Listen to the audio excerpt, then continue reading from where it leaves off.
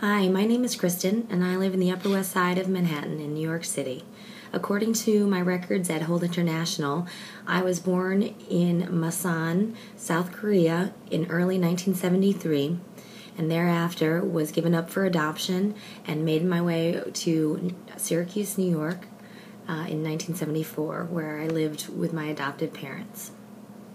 I wanted to share a post that I posted on my Facebook page on Monday, September 14, 2009 at 11:04 a.m. Where do I even begin? I am on a plane heading to Tampa for a business trip, and I'm thinking about the last few days.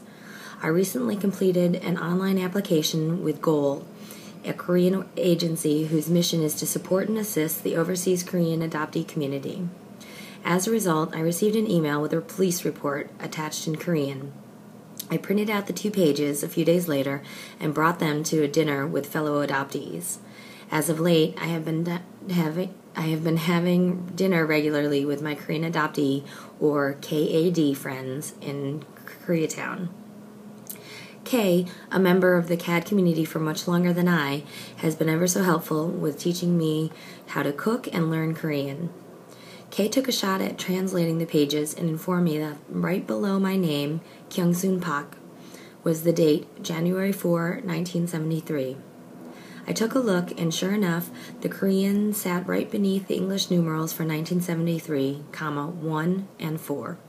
My heart sunk. Clearly, that must be my birth date. Since I've only celebrated February 4, 1973 as my birth date, this date could have no other meaning for me but to indicate that in the best case scenario, carelessness by my Korean and or American handlers rewrote my history. I guess I should also mention that the police report also stated that I was left on the steps of a theater with a note, which has since gone missing. This news did not come as a surprise.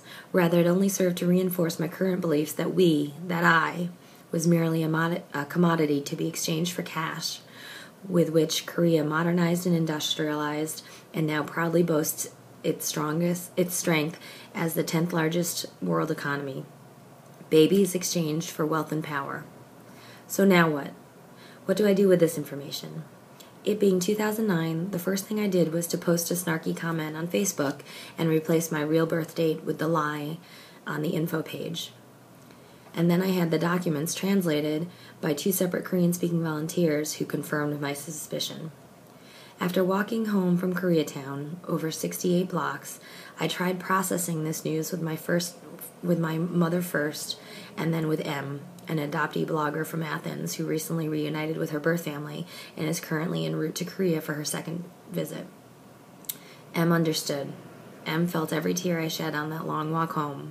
I didn't have to explain anything to her. The following day, I found myself dialing the phone number for Holt International.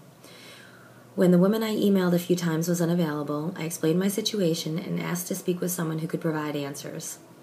S was the next voice to pick up the phone. After I told my story, S told me how to proceed, suggesting that D would be back in the office on Monday and could help me seek answers. S and I stayed on the phone for the next hour or so as I talked with him about my recent self-awareness. Like M, he understood. He too is an adoptee. He could identify completely with the struggles of self-actualization in later years, and spoke of his desire to work within the existing system to effect change.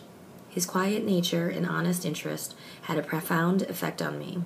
It was as though I have been searching for him all my life, searching for all of them, searching for this community, for my community. I am no longer special or unique or different.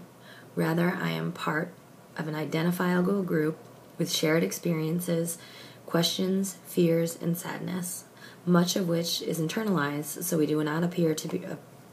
we do not appear ungrateful or undeserving of our current circumstances.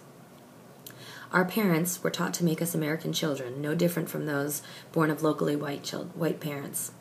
Colorblind and equal in my household, yet not equipped to understand that the world would not respond as my family does. I am here to say, no to shout, that I am not fully Korean, I am not fully American, and I am not fully a Jordan. I am a Korean, born of a woman and a man with stories which are part of me. Their lives are my histories, Their lives are my history in the same way that my proud Irish, Greek, Italian, Puerto Rican, Jewish, and Black friends revel in their common ancestors' achievements, physical characteristics, and commonalities. Too often the only voice available is that of the adoptive family.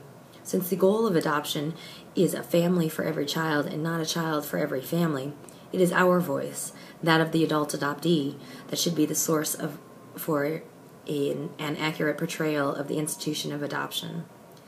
We will not tell you the happy stories of love and acceptance. Instead, isolation, confusion, and profound sadness are the results of separation from our birth families.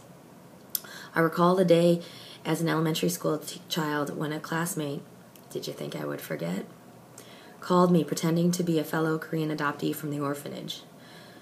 Oh, how excited I was as I ran to my mother to tell her who was on the phone. I remember holding the receiver close to my ear again, only to find a dial tone. I remember being called Ching Chong Charlie and Slant Eyes, my family being the UN of upstate New York. As adoptees, we learn to keep it all in. We do not tell these stories out loud. Love cannot overcome all and should not be used in lieu of actually acknowledging our past. In my case, I bore witness to my relinquishment, as we all did, regardless of whether we have any conscious memory of it, and will carry that sadness with me forever. Pretending it did not happen, or worse, erasing events prior to our arrival in the States, is it not fair for us or to our adoptive families? I had at least 4 caregivers before my first birthday, who I will never remember and may never know. I feel that I would be failing my community if I did not ask my family and friends who are reading this note and sharing in my search for my identity to really think about the implications behind adoption. Psychologists and family counselors all agree that keeping the biological family intact is the best case scenario for all children, regardless of their status, ethnicity, religion, or wealth. Why does this not ring true for my community?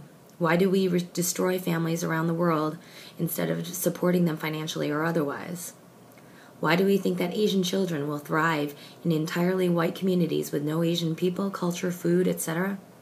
Was God's master plan really to destroy 4 families to create my one family? Please do not misunderstand me. I would not change my life if I could.